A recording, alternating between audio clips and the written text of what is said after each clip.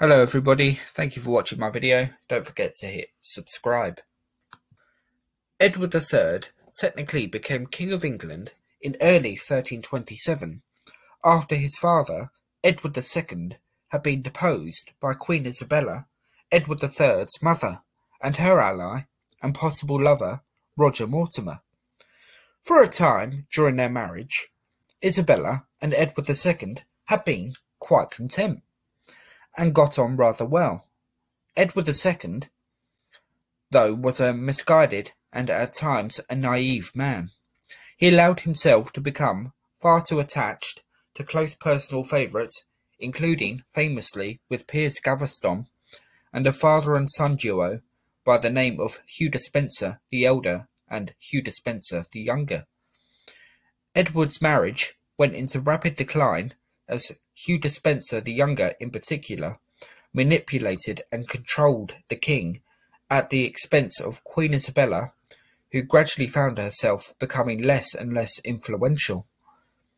By the mid-1320s, Isabella, along with many members of the nobility, had been alienated by Edward and his favourites for too long, and so, along with the future Edward III, she crossed the continent to the court of the French king, Charles IV, her brother. It was while she was in France that Isabella met Roger Mortimer, and between them they decided to launch an invasion of England in 1326 to gain revenge on the Despensers. On their landing, Isabella, Mortimer, and their party quickly gained support, and soon captured the Despensers, despite them attempting to make a hasty escape alongside the king. Hugh Despenser the Elder, the father, was quickly tried and beheaded, but Isabella had a genuine hatred of Hugh Despenser the Younger and ensured his death was particularly gruesome and painful. Among many of the charges brought against Despenser the Younger included theft, being behind the killing of the Earls of Lancaster and Hereford, as well as taking up arms unjustly against the nobility.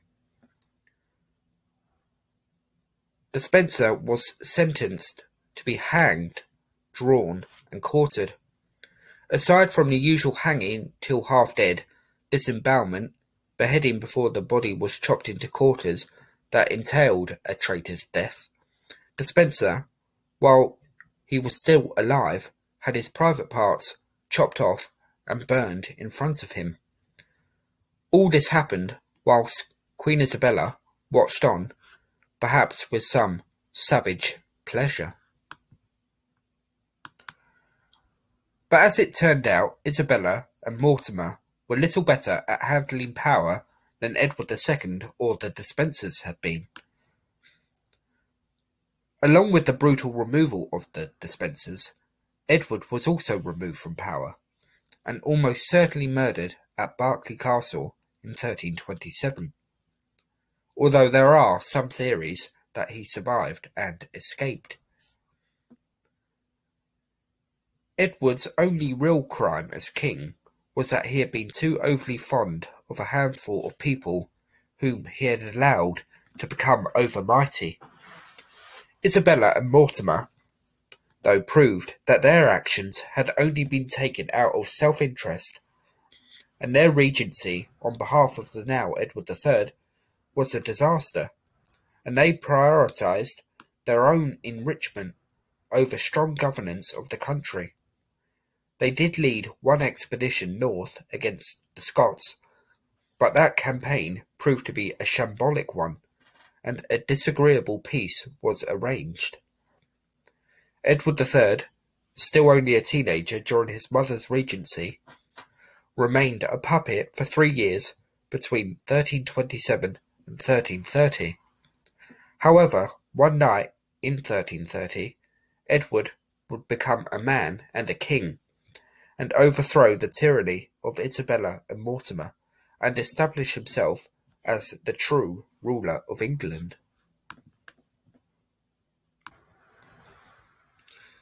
Isabella and Mortimer were holed up at Nottingham Castle during the winter or early winter of 1330. They were aware of their growing unpopularity and took steps to ensure their personal safety by manning the castle with strong and loyal soldiers. However, this did not stop their downfall. Little did they know that one night Isabella's now 18-year-old son, Edward III, had snuck his way into the castle, accompanied by his own band of loyal followers. Taking Isabella, Mortimer, and their guards completely by surprise, Edward stormed the castle and seized Roger Mortimer. Despite Isabella's pleas to her son to show Mortimer mercy, Roger was hanged a matter of weeks later. Isabella must have known her pleas would fall on deaf ears. Mortimer had not only effectively displaced Edward as king for 3 years, but he had also been largely responsible for the death of the king's father. The only mercy that was shown to Mortimer was that he was spared the fate of Hugh Despenser the Younger. Mortimer was hanged at Tyburn.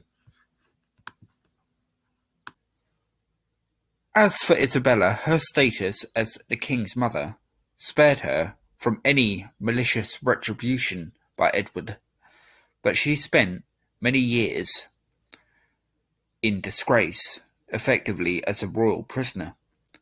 But despite her disgrace, Isabella remained wealthy and she lived a comfortable lifestyle. The weeks and months after the capture of his mother must have been a challenging time for Edward, knowing that it had been her who was the cause of the death of his father. Over time, though, he began to show signs of forgiving Isabella, and she was allowed a little more influence and freedom of movement. She was allowed to visit the royal court, and she enjoyed a close bond with her grandchildren. As she entered her final illness, Edward visited her frequently at Hertford Castle, where she was staying and would eventually die in 1358.